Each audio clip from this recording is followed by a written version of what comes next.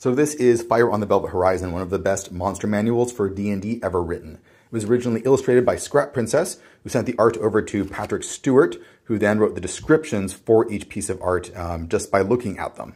There's no stats or game mechanics in here. It's just a fever dream of bizarre, terrifying, and incredibly imaginative creatures unlike anything you've ever seen.